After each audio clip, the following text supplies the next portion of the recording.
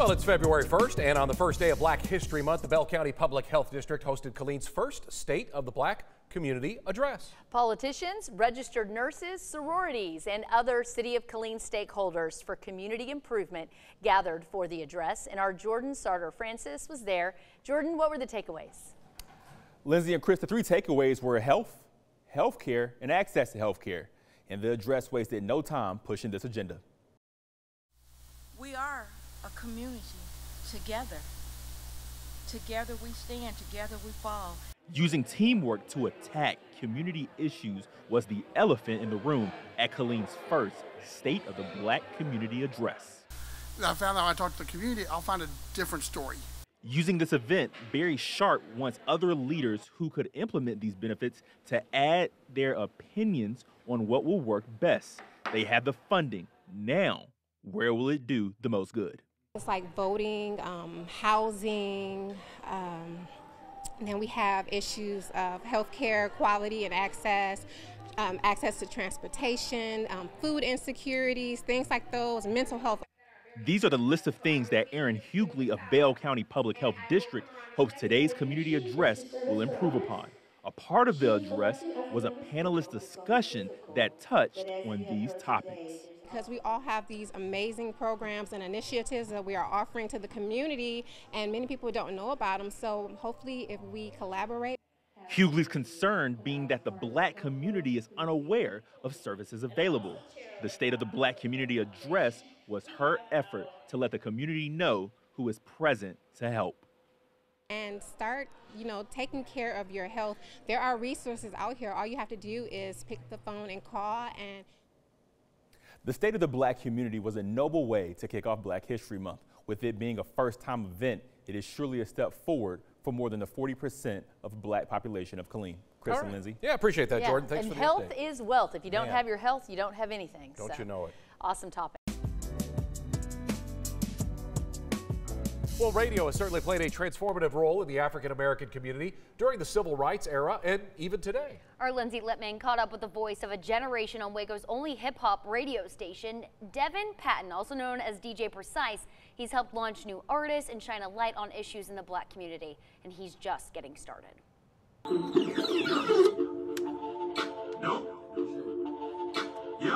For more than a decade, DJ Precise spreads positivity through the music and the mic. Mom to my grandmother, they instilled in me to always be positive and spread good news and don't spread hate, so I approach radio the same way. It's always positive energy, because I never know what kind of day somebody else is having. I want to make their day better. His dream of becoming a DJ started at home. Me doing DJing if it wasn't for my mom, because my mom would have parties at the house and she'd be like, son, go in there and get that Frankie Beverly and Maze, put that on right quick. And then I started once I started listening and hearing the music, I'd go in there and just put stuff on while they're in there. She didn't have to tell me no more. She'd be like, boy, what you know about Stevie Wonder over there, boy? You know what I'm saying? I'm putting Stevie Wonder on, I'm playing Prince, Michael Jackson, and I'm watching everybody moving around, and I'm like, okay, this might be something I could do. As a teenager, he was hired to DJ at a local club, and his career in entertainment began. I was underage, and they hired me as a DJ, my first DJ job. I was like 15, 16 years old. And the crazy part is the radio station, K104, is a big station. They used to come down to the club. And that's where my dreams of being on the radio came from, because those guys used to come down. It was Bad Brad, all these different people that was on the radio back then. I used to go crazy, like, oh man, they from the radio station, And radio back then was like huge, so that's when I really started, like, man, I can really do this. Ladies and gentlemen, you're listening to His Eminence, the Pope, the greatest Black radio personality in the world. Radio has been a touch point for the African-American community. In the 1920s, Jack Cooper became the first African-American radio disc jockey. Changemakers like James Brown bought radio stations to help amplify Black voices. And as hip-hop marks its 50-year anniversary, the work being done by Black broadcasters is just as important as ever. The FCC says only 1% of radio and TV stations are owned by African Americans, and only 5% of radio broadcasters are Black. Honor our people, and I salute our people that lived and died and fought for what we have today. I salute them. I'm gonna do that for y'all next. Look at that. I'm gonna mix that with that. When Waco's only hip-hop station hit the airwaves in 2010, local legend DJ Batman gave Sice his big break in radio. He's been part of Waco radio history to give a voice and platform to the people. I just feel like we could all be better. And it starts with me. You know what I'm saying? It starts with you, it starts with me. Look in the mirror every day, look at yourself. But you don't like what you see, change it. Now his new show, Texas Tap In, brings Texas culture to the world. We want the world to see what's going on in Texas. Like we're gonna talk to the homeless man all the way up to the CEO. You know, the big artists all the way down to the little artists. He credits God, his family, and those who have gone before him. And I live not only for me, I live for my brothers, I live for my dads, my grandmothers, all them. They all live through me. Like I really feel in my soul, I got major guardian angels that, you know, have passed on. Black History Moment, anybody out there watching this or listening to this, just make yourself better. Start with you. That's going to make the Black history continue to be better and for the world. We start with ourselves. For 6 News, I'm Lindsay Lipman. What a great story. And we got some beats in there so you can enjoy the rest of your night off that note. You can listen to DJ Precise daily on 107.3 in Central Texas or streaming online. And his new show, Texas Tap In, is up on YouTube. Go to KCNTV.com to get all of those links. Here in the city of Temple, hundreds of people have earned their seat on city council over the decades, each to help make a change in the community. It's something Zoe Grant looked to do too when she moved back to Temple in 2016. My parents were from here, and so they're both deceased, but I came back to get more close to some of the relatives around here, get to know my heritage here.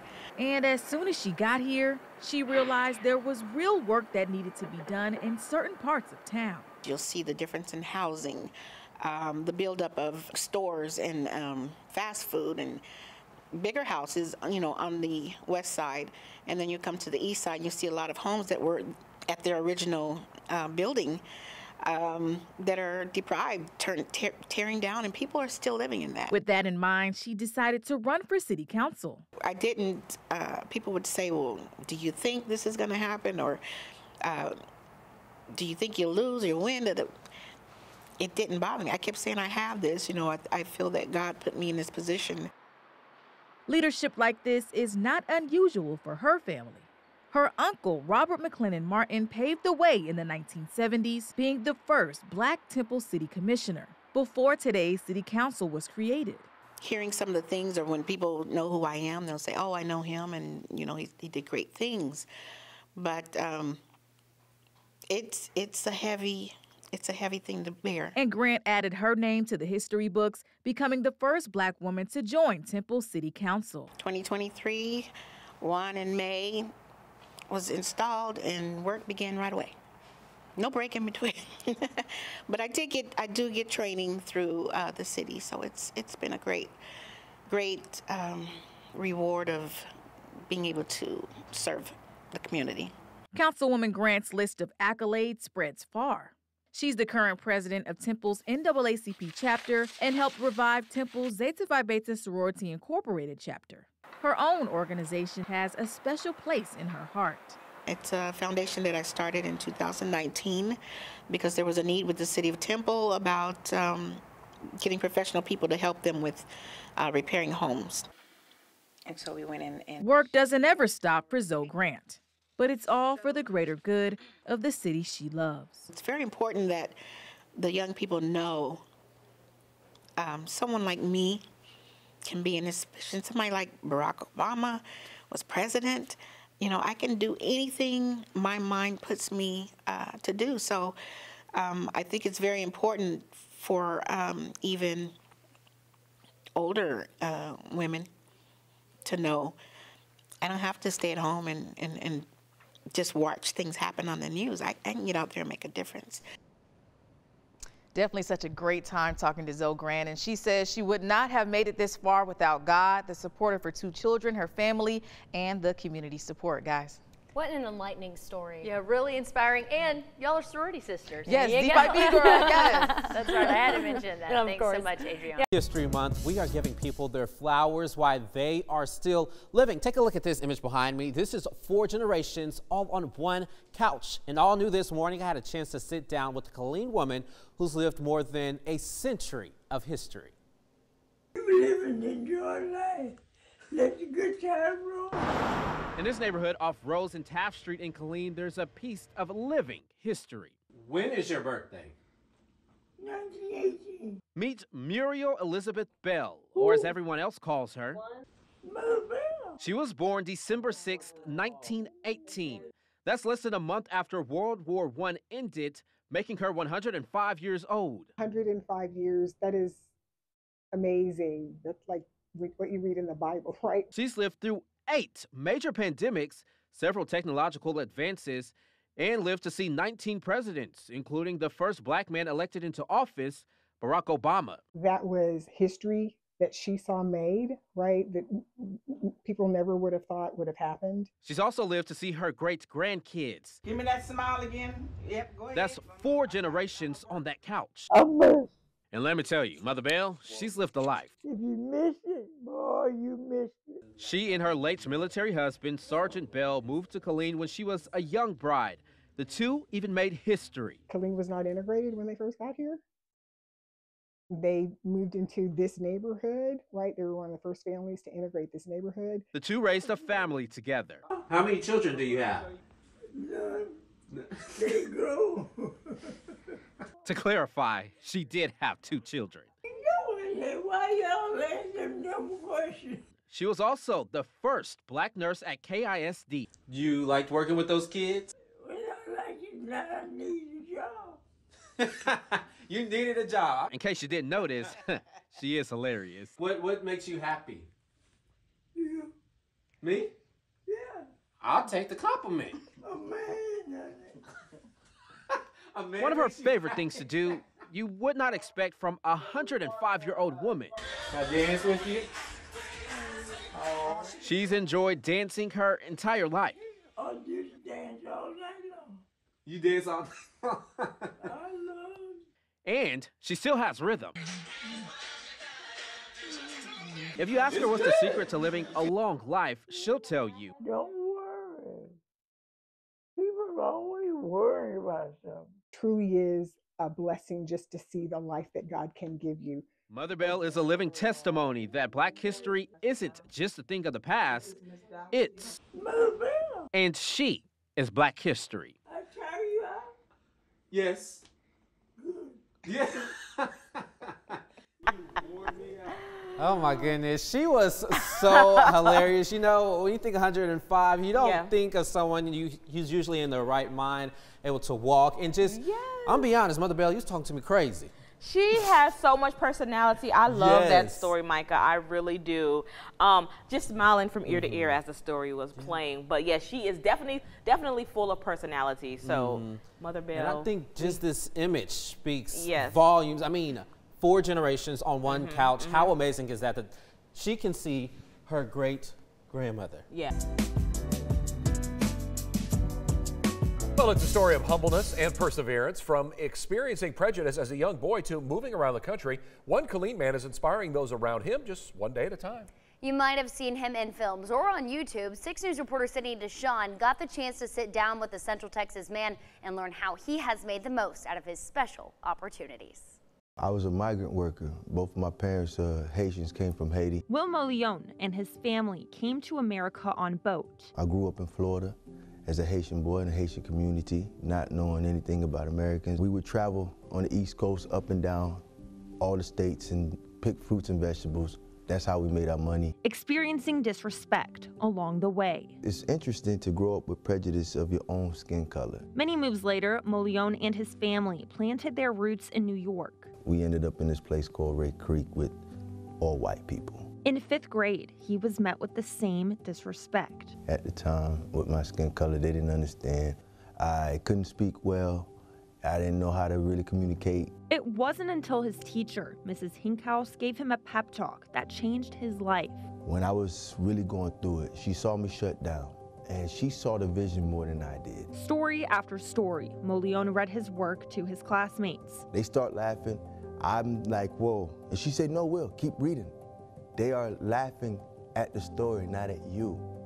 So, it was a little click. Flash forward to high school, Molion became a basketball star, but made his way back to the arts. And I sneak in to just watch them act and do drama, not knowing anything about it. Mullion acted for a little while, later ending up in the military. I ended up doing 10 years. I did 4 tours in Iraq. There's a lot of things that happen in the military that I've seen. He got out and decided to go to college. I just want to get a degree, do what everybody do.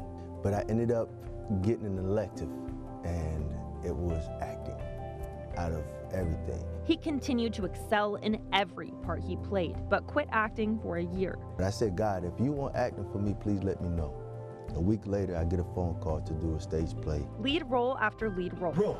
Everything started rolling from here. Mullion went viral on Vid Chronicles. That particular video is the one that has broke everything. Like, I mean, literally, it comes back to me every week. Later winning the best. This is it right here. Male lead in the film Divided We Stand. To get an award of such, the same people who makes the Oscars and Emmy Awards made this award for me. Today, Mullion sits back in Killeen, full of awe, as he gives all the glory to God. I did get discouraged at times, but I'll bounce back and say, Lord, you never failed me. And he hopes to inspire others along the way. No matter what your color is, no matter where you came from, no matter what you've done, as long as you have breath and you can find understanding, it's worth living, man. It really worth living. And that was Cindy DeShawn with that inspiring story. Terrific there. The Dr. Pepper Museum in Waco. This museum is a beacon, I would say, to the city. Is sure to take you down memory lane. Here you go. Have a great day, guys. Thank you. It's more than just a soda or a float. One of the things that I'm really proud of is we've really been able to offer more and more to our visitors. More so, the history lessons that emerge within. The civil rights movement was a struggle for Black Americans to gain equal rights in the United States during the 1950s and 60s. In the corner of the soda fountain on the museum's property, there's a lesson to be shared. We go through school, we learn about the civil rights movement, but it's really a surface look. We don't dive into the people's stories of the people who lived those experiences, the ones that sat at the lunch counter. Joy Summers Smith is one of the many involved in ensuring history is told correctly. Sit-ins brought the civil rights movement to small towns across the country and laid the groundwork for future social change. This replica 1960s lunch counter is designed to explain what sit-in movements were during the fight for civil rights. I'm hoping that they take the moment to pause and listen to the stories, really learn about the significance of this happening, that there were people that prior to the civil rights movement didn't have the power, the ability to sit with everybody else coming into a restaurant.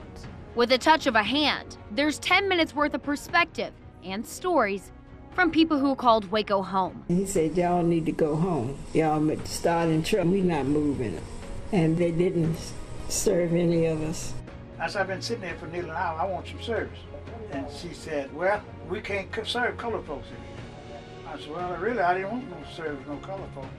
I said, I really was wanting some bacon and eggs. Some stores, I mean, they had cafeteria, had 2 cafes up there that we had to go into the back if we went, to eat there. They're the Black local activists who were fighting for equality then to establish what society is now. My mother used to work at McCory's downtown on Austin Avenue. She shared with me how difficult it was during that period of time, how Black people could not eat at a lunch counter similar to what I'm sitting at now. That history is not only a nationwide problem we had during civil rights, but also right here in our city.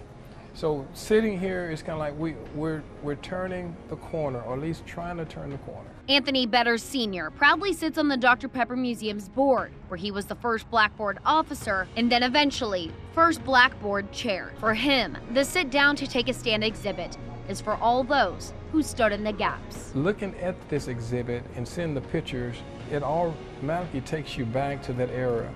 And also it's a reflection of the museum itself. It's trying to bring along peace and harmony, but tell the true history along the way.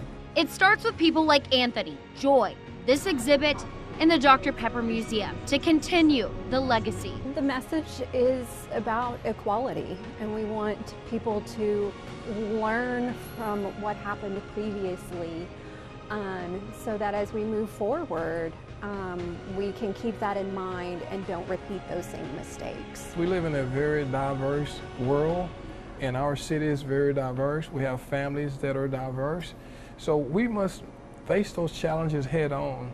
And in doing so, we need to make sure the museum represents that very thing. The Difference Makers found desegregation in Waco. We got a letter from them, so I'm sorry, and blah, blah, blah. It was a nice letter. And then and the last thing was lunch on us. To share the taste of equality.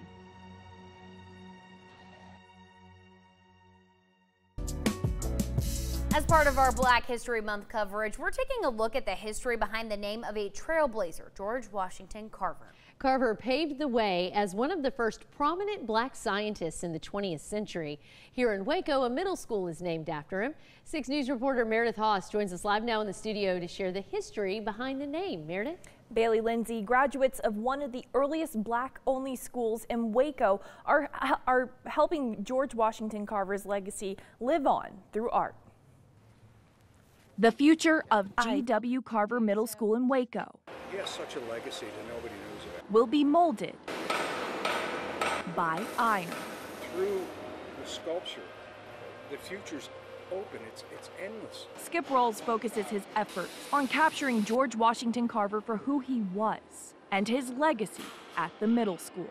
It was a promising thing to us to be able to be a part of Carver and to establish roots here that we knew would carry us through the rest of our lives. Growing up during the time of segregation, Ruth Jackson and Charles Perkins looked to the name G.W. Carver as a symbol of what they could achieve. We took pride in that name just being associated with George Washington Carver. It was focused on educating students and providing them an opportunity to grow in their own environment, in their own community. Born in 1864, he was born into slavery. George Washington Carver grew up to be an agricultural scientist and inventor. His parents were slaves, and they were owned by Moses and a lady named Carver. Most known for his work with peanuts, preventing soil depletion and promoting alternative crops to cotton. He was a trailblazer in his time. It shows that you can be whatever you want to be. You can do whatever you want to do if you try. But Ruth and Charles have one fear. It's so amazing now that the kids of today really don't understand what it really means to have someone to be successful that looks like you. That's why they've teamed up with Waco ISD. The Metalsmith entryway art piece is predominantly in honor of George Washington Carver. To have Skip twist 80 feet long piece of metal mold that incorporates peanut vines, some history of the school, and burn the iron. A peanut bench, a huge bust of George Washington Carver that will sit in front of the new middle school. Education is endless.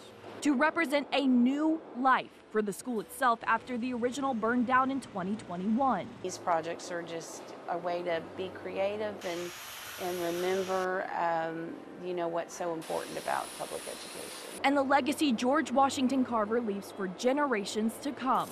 Well, I just hope the teachers are just as committed and dedicated as they were then now. It's just the fact that we as people need to appreciate who we are, where we came from, and so that way we can understand where we're going to go. Now, this whole project had a lot of helping hands, including the Cooper Foundation. The installation is expected to be complete soon, but of course you can't rush art. For more information, head on over to KCENTV.com. I don't know why you ever put them away. Well, it is Monday, which means it's time for a brand new Morning Munchies. Yeah, and in honor of Black History Month, our Texas Today foodie Dominic Gonzalez, he visited a local spot serving food for the soul. Located on 719 South 11th Street in Waco, Sassy's Southern Style Eatery fills souls with love and stomachs with delicious home-style cooking. My name is Marsha Neal. Everybody call me Sassy. I was the events coordinator for the campus out of TSTC, and they started asking me to bring certain dishes for Black History Month. About 5 years later, I started doing little caterings here and there, and I told John, I think we got something here. My wife has always been a people person. I myself, I cook. I find my solace in the cooking. I care about what people think. When they put something in their mouth and you see the stars in their eyes. Mr. John recommended this. This is his oxtail soup. And he said that this is a signature for him. So we're gonna try this first. So the oxtail, here's some of the oxtail. Yeah, that's also very tender. 10 out of 10. And that goes for the rest of the food options, including cabbage, corn, rice, and beef tips. This was only today's menu though, because Sassy's is a buffet-style restaurant, rotating between beef, chicken, pork, or seafood options every day. While John handles the main course on the daily, Sassy herself focuses on the desserts. These are all made fresh in-house. We have sweet potato pie, homemade butter pound cake, buttermilk pie, and banana pudding is what put us on the map. I wanted to take the twist out of soul food because people characterize when you say soul food. But soul food is something that satisfies the soul, the inner man, something that's good, something that's feeling. One of the things that always gets me the most is, man, it tastes just like my grandma. When I was a kid, that tastes just like what I was raised up on. I get a lot of that, but I get a lot of satisfaction out of that. For 6 News, I'm Dominic Gonzalez. Oh, delicious. You can visit KCENTV.com right now for a more detailed look into Sassy's story. Now, Micah, I gotta ask, is there a soul food dish that you can make? That you'd like to make? Okay, I can make this, but with the help of my air fryer. I can make some mac and cheese, fried chicken. I can make green beans. I'm not too special with the greens. Okay, look at you. Yeah. Dinner at Micah's. All right, we'll be back after the break.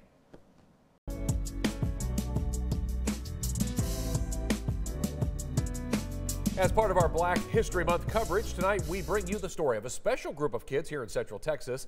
What makes them stand out? Well, they play djembe drums, a centuries-old instrument originally from West Africa. 6 News reporter Jordan Sartor-Francis got a chance to hear them play and shows us what makes them create a beat.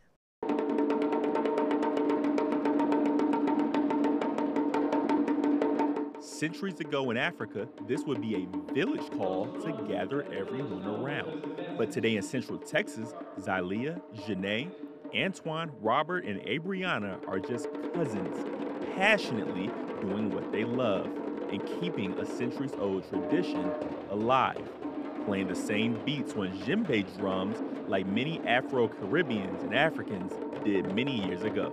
Like actually participating in the things that they did when they were younger, doing it ourselves too. The cousins are of Haitian descent. Black ties to the Caribbean are often forgotten about during Black History Month. But on the first weekend of February, the drummers of the Songhai Bamboo Roots Association are sounding off with pride.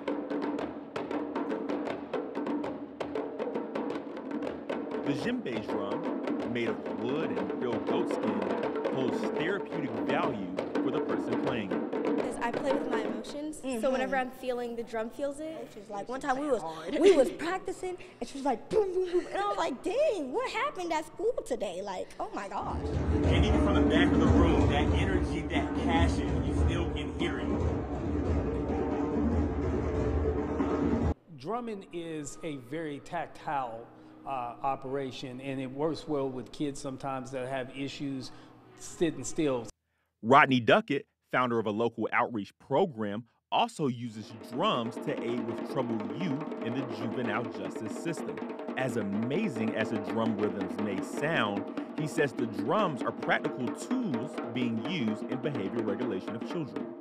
It keeps us disciplined, so we're not doing anything that we're not supposed to be doing. Yeah, and sometimes my grandma, she's like, oh, well, if you act up at school, you don't get to participate in this event. And I'm like, oh my gosh, I have to act right at school. It just like gets my mindset right.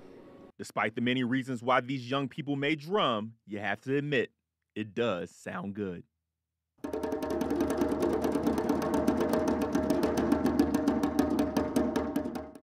Jordan Sartor Francis reporting for us tonight. That was the Songhai Bamboo Roots Association.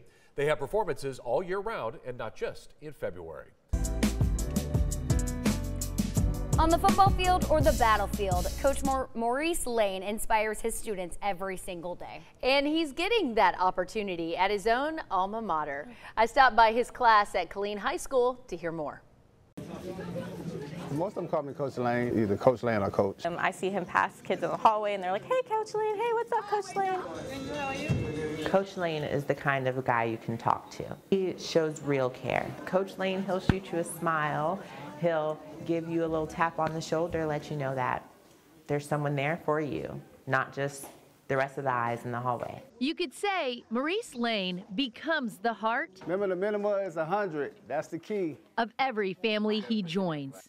His brothers and parents to his football family. Helped me just get through all the transitioning from moving, being a military brat. We moved every 3 to 4 years. But his dad's last duty station brought him to Killeen, where he graduated high school, and then I'm getting a full scholarship to Baylor University. I played safety out there. I started off 4 years, was 3-time all-conference. Part of the prestigious Legends honor, he joined the Army Reserves after his football career. As soon as I got out of AIT, which is the initial training, they sent me to Iraq. So I spent 9 months in Iraq. And I came back right before Christmas, December 22nd. From there, I decided I want to come back to Texas. Coming home to Killeen High School and a new classroom family on and off the field. There's teachers that care. It really it makes the students feel more invested in what's being taught, how it's being taught, and especially because the teachers care who it's being taught by. He does really well when it comes to understanding what kids struggle with. He pushes them towards their successfulness. Coach Lane is the inclusion and special education teacher and the high school's strength and conditioning coach. But so much of his legacy will be the inner strength he encourages in his students and athletes. Earn, not given. So I'm a big believer in that. So they have to earn their grades. And so I like that competitive nature to say, hey, just because we're the underdog doesn't mean we can't be on top. We can still be on the top. He says the village that supported his family growing up is what he's a part of now, offering a high five or a listening ear when students need it. Push, pray until something happens. So continue to pray, whether it's good or bad, just continue to pray until something happens. And believe it or not, Coach Lane was a drill sergeant when he was in the Army Reserves. Most of the records as well set by Coach Lane at Baylor are still in place. And in 2015, he was honored as one of the Baylor football legends. As we continue our Black History Month celebration, we highlight a Temple man with an incredible story to tell. 6 News reporter Jordan Sartor Francis spoke with the family of a local celebrated black figure. Jordan, so how are they choosing to remember their ancestor? Chris and Lindsay, Larry Womack is telling the story of his great-grandfather the way it was told to him by his elders. That was Jeff Hamilton. Jeff Hamilton was my great-grandfather, and his son was my grandfather. Larry L.J. Womack, born and raised in Temple, couldn't be more proud of the man his great-grandfather was. A man who was a slave taught to read in a time where literacy was denied to blacks, and a man who became the first free black man to arrive in Bell County. Sam Houston purchased Jeff Hamilton off the auction block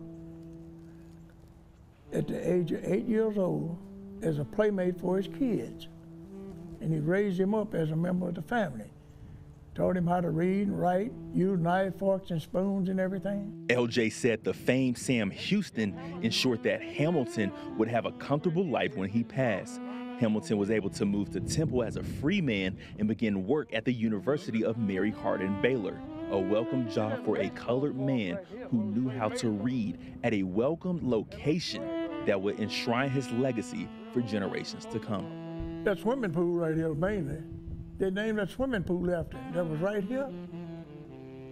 They named it Jeff Hamilton Swimming Pool, and it opened in 1946. The pool was a colored pool and a welcomed amenity for blacks in Temple who were barred from the whites-only pool across town. It's now a basketball court. Played dominoes, cards, box, kickbox, whatever, you know. A little bit of everything inside of that building, and all the playground equipment was right out there in the front. The park where the Jeff Hamilton pool once was is named the Jeff Hamilton Park. And although it looks different than it did in the 1940s and 50s, LJ still loves talking about it and the man is named after. Now you ask me some more questions. Jeff Hamilton Park is located at 501 14th Street in Temple. There, you will find a memorial with pictures and more details of his life. Guys? Yeah, what a great interview. Yeah, that was awesome, Jordan. You can imagine a lot of kids playing in the park, and they need to know the story as well. Jordan, thanks so much. As our Black History Month coverage continues, tonight we're highlighting an important piece of Black education in College Station. The former Lincoln High School for College Station's Black students now stands as a public community center for many different events. 6 News reporter Andrea Uribe takes us down memory lane of what the school once was. The Lincoln Recreation Center holds decades of memories, as it was previously known as Lincoln High School, the social hub for College Station's Black community. And for Black History Month, we have a former student who goes down memory lane with us. Although the school's motto was forward forever, backward never, Faye Daly is looking back on a time when her high school peers were her family. It made me feel real great, to be able to be among people, that cared for you in the community as a whole, there was a real closeness, that we cared about one another. One of her greatest memories was being part of one of the last graduating classes of Lincoln High. I was a class of 64, and I was crowned Miss Lincoln in November of 1963, and that was a great night. I didn't realize that I was going to be the one to get it. Her time at Lincoln was nurtured by mentors who cared about uplifting their students despite their circumstances. Some of the teachers, there are some teachers that looked like more closer to me, and they wanted me to really excel and do, and I still remember those memories, those ones they have passed on, but they always looked like they wanted me to exceed in things. I wasn't fortunate to be able to go on to college because, the financials and stuff like that away was. Daly found success in several different careers, including working at Texas A&M University. I was determined to put forth the best and try to be the best that I could be with the help and with the education that I did have. Her lessons from Lincoln made her capable of making the most out of life, and she passes these lessons on to the future. Sometimes I tell my grandchildren, great-grandchildren, what I had to endure and go, you can do it, Don't complain and just go on because you can make it. If I made it, you can make it. For 6 News, I'm Andrea Uribe. What a great story. Thank you so much, Andrea. In 1980, the Lincoln Recreation Center was dedicated and has since served as a tribute to the school that once stood in the same site. Faye Daly still visits the Lincoln Center with her peers and shares those stories with everyone. For more information, visit KCNTV.com. Temple Civic Theater is in its 2023-24 season, and one particular play is planning to stand out from the rest. It's called The Mountaintop, and it's about Dr. Martin Luther King's last night alive before his assassination. 6 News reporter Jordan Sartor-Francis got a chance to sit in on a rehearsal. Jordan, why is this play so monumental to Central Texas? Lindsay Bailey, The Mountaintop has been performed in the West End of London and on Broadway in New York City. Now Central Texans don't have to travel far to see it. You know what the heck I'm talking about. The Mountaintop is an award-winning play by Katori Hall that has been performed on the biggest stages of the West End of London and on Broadway in New York City. The Broadway show starred heavyweight actors Samuel L. Jackson and Angela Bassett. Good news for Central Texans, local actors will be bringing the play to life at the Temple Civic Theater. In the 57-year history of Temple Civic Theater, this is the first all-Black production. We're talking about an all-Black cast, a Black director, and it is written by a Black playwright. The play is set the night before the assassination of Dr. Martin Luther King. In the play, Dr. King and a motel housekeeper explore MLK's life and legacy and the themes of the movement in which he died for. The actors are focused on the emotions they must bring to life.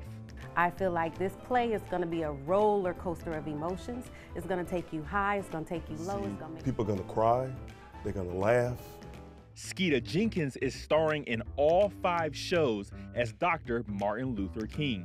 Despite the famous man Dr. King was and the A-list actors that have played the role before, Jenkins is comfortable in his own skin.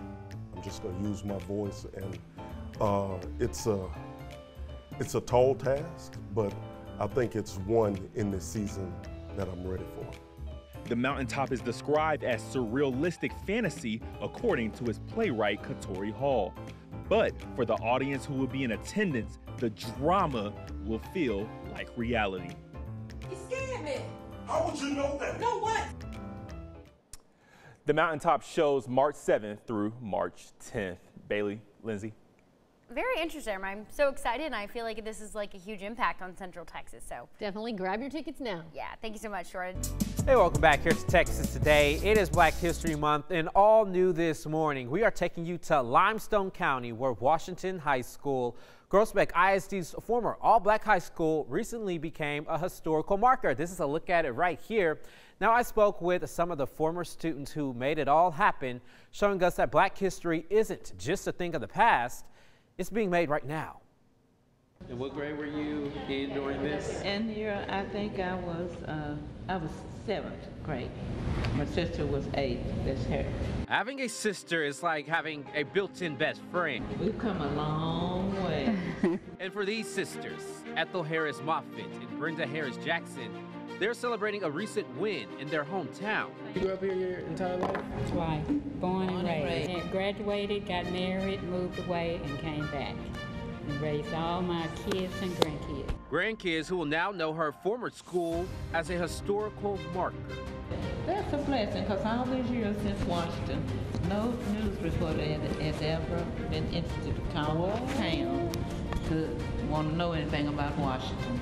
It's a school with so much history. Everybody went to this campus. But first we had to backtrack. Before Washington, there was Blackshear. The school served as Groesbeck ISD's all-black school from 1922 to 1957. And we did our best to progress and to finish, because the purpose of going to school is to learn. And in 1957, Black Groesbeck ISD students continued to learn. But at Washington High, it was named in honor of Blackshear's principal, Nelson Washington, and served kids 1st through 12th grade. It was Washington. That's all we knew. Integration started in 1965 with a freedom of choice policy. I was a junior when we were forced to go to Groesbeck High School. Washington ended up closing in 1969, but the main building still stood until 2018. But this was our original cafeteria during the time we were here. It is now a cafe for culinary students, while the gym is still being used for middle school students. I really like that, but I believe that it should be more. In September 2023, more finally came. After at least 2 rejections, Washington finally became a Texas historical marker. But now there's a push for the same to happen to Blackshear. It's history. You know, for us, it's history. So seeing all this happen, do you think more still needs to be done? I don't see a lot of progress that has been made here in Groesbeck since that time period, the 70s. But for now, these sisters are celebrating this win. It was interesting, different. Very different. But we made it. We made it. They definitely made it and are now thriving. And just to put in perspective, I mean, they're still here. They're still able to tell that story, which shows that it was not that long ago, as many people sometimes often think. Yeah, for sure, Micah. And I do want to point out, she said that no reporter had ever been interested in coming out and telling their story. And I just want to say that is just so important, and that's why we do what we do, and why it's so important for us to be in the community, because had you not gone out there, who knows if that story would have ever gotten told. So very true. Good story, Mike. Well, this Black History Month, we are highlighting people in our community who are history makers. And this morning, I'm introducing you to Colonel Lakeisha Stokes, the first Black female garrison commander on Fort Cavazos. Now, I got to spend a day with her to see what life was like as a leader at one of the largest Army posts in the nation. Colonel Lakeisha Stokes has been in the Army for 30 years and held many leadership positions. But the role of garrison commander is a challenging one that requires leadership, organizational skills, and adaptability. Well, as a garrison commander, I'm responsible for sustaining, supporting, and defending the installation. In July of 2023, Colonel Stokes became the first African-American woman garrison commander on Fort Cavazos. When she found out she made history on post, she didn't let it go to her head. I'm a humble person, and I think it's, from my, background and how my mom raised me. And so, of course, it's important, and I understand the duties and responsibilities I have here. From overseeing the day-to-day operations of the garrison to managing the welfare and readiness of soldiers, Colonel Stokes has a lot on her plate. She allowed me to follow her around for a day to get a glimpse of her busy schedule. First stop was at the Fort Cavazos Directorate of Emergency Services to get a briefing on evacuations happening on the west side of the installation. We need to ensure that all the evacuees that has, gone to Abrams Gym have all the necessary resources. Then to Heritage Heights, where more than 50 new homes have been built for soldiers. So, Colonel, kind of talk to me about the importance of these homes for your junior enlisted soldiers. So the importance of these homes is that when the junior enlisted soldiers, when they come from work, they have a place to come to, and it's more, that home feeling. Renovations are underway at the barracks, and we even spent time at range operations. The demanding position of an Army leader requires a high level of dedication and resilience. And while Colonel Stokes is the first Black woman garrison commander on post, she's the second woman. The Army, as the years has, I wouldn't say improved, but now has looked at, females in those major positions, which is great for the Army. But aside from the military life and behind the uniform, Colonel Stokes is a mom and a wife who enjoys spending time with her family. Doing all those different sporting events with him and, attending the tournaments that he have on a weekend, that's what I enjoy doing, and just spending time with my husband and my family. Now, there are many soldiers who may want to one day be in Colonel Stokes' shoes. Now, she said her advice to those seeking a leadership position in the Army is to have a positive attitude and work hard every single day, because anything is possible. A groundbreaking ceremony for a memorial to enslaved persons took place at Baylor University today. The project at Founders Mall is meant to reflect on and recognize the university's history with slavery. Joining me live in studio with more is 6 News reporter Meredith Haas. Meredith, you were there today. Yeah, that's right, Chris. Leaders of the university gathered today at Founders Mall, speaking to the public and university students on how this memorial will impact generations to come. It's really encouraging to me to think about a university that back in the middle of the 1960s didn't admit Black people to the university. Reverend Dr. Malcolm Foley, along with other leaders from Baylor and the members of the Commission on Historic Campus Representations. To then have a memorial like this in the very center of campus in what will likely be the most significant physical representation on this campus for years to come. It's an inspiring message. Gathered to break ground on a memorial that will remember the past for future generations. So going to a university here in the South especially that's able to recognize and really dive into their history and get a fuller picture of what it means to be a student here, years ago and now, and just to see the evolution of the Waco community. Limestone from the original university will be used in the memorial build, as it was mostly built by enslaved people. Gaps in the stone build will represent the unknown enslaved and the gaps in Baylor's history, with a waterfall to represent a time of reflection. The only way for us to move forward is to deeply reckon with our past, but not to stay there, but to recognize, hey, these are the things that we never want to be involved in ever again. Here are the ways that we can build now to make sure that that doesn't happen. Now, this is only a groundbreaking. The official dedication and ribbon cutting for this memorial will be made next summer. For more information, head on over to KCENTV.com.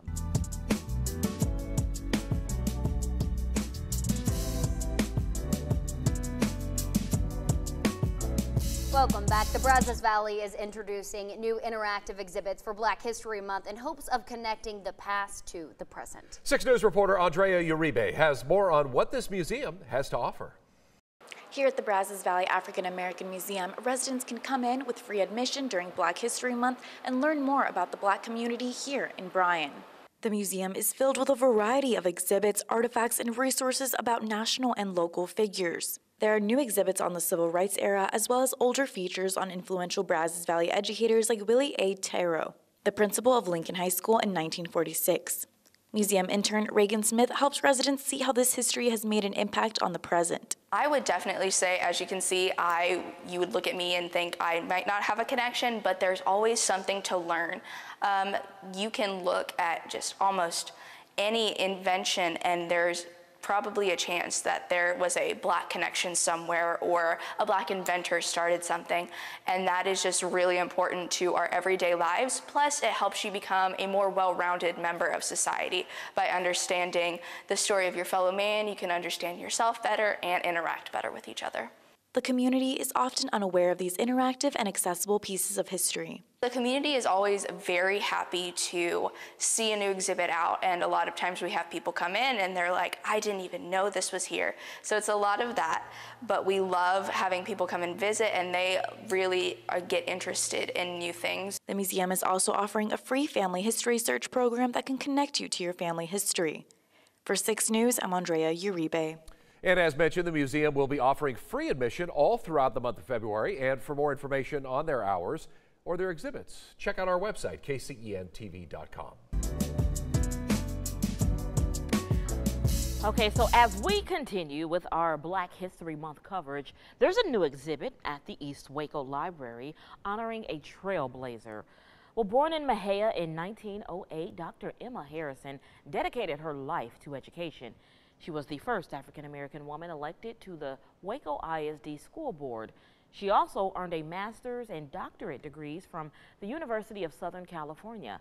She taught 4th grade and PE in Waco schools and served as the first female trustee at Paul Quinn College. Now, I spoke with her niece, who walked me through the exhibit. She says her aunt loved the city of Waco and children and did everything she could to educate them. I think it's important to keep our history going, and you can see a lady like her, what she came from in the early days of segregation on up to today's, what we can accomplish. In 1950, Dr. Harrison was listed as one of the first African-American women admitted to the University of Texas Graduate School. And in 1971, her home on Taylor Street in East Waco was entered into the Texas State Records as a Texas Historical Landmark. Now, the exhibit was put on display by the Central Texas African American Heritage Foundation. If you would like to check it out, it is located at the East Waco Library on Elm Avenue for about another month.